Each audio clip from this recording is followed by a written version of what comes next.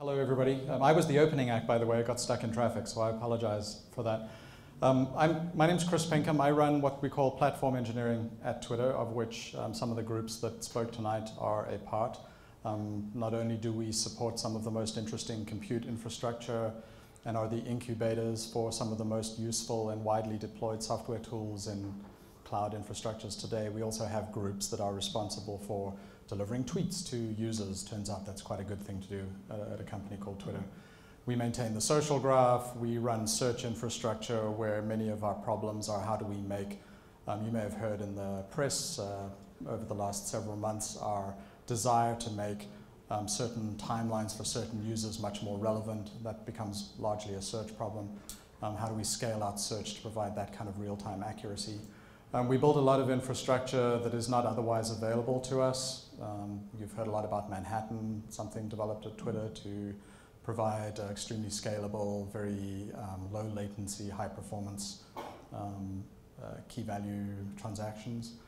We build a lot of cache technology. Stay tuned. We're working on some pretty interesting cache services, which we're working on open sourcing as well. One of the great things about working at Twitter, by the way, is not just the impact you have on the customers of Twitter.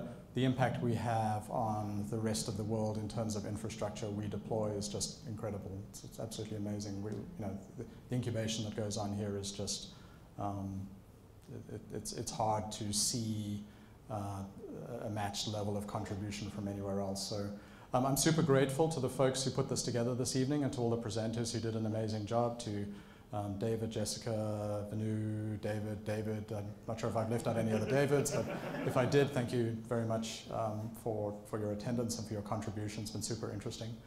The problems we face at Twitter are really how do we deliver billions of tweets in a day to hundreds of millions of users in real time at the lowest possible economic cost with great reliability, et cetera. And the folks you have been listening to today are the architects of the systems that put that together and maintain that. And without their contributions to the company, it surely wouldn't succeed. So thank you very much to everybody who's been made major contributions in that area.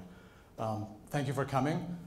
David's hiding the beer, but there's beer behind him, I assure you.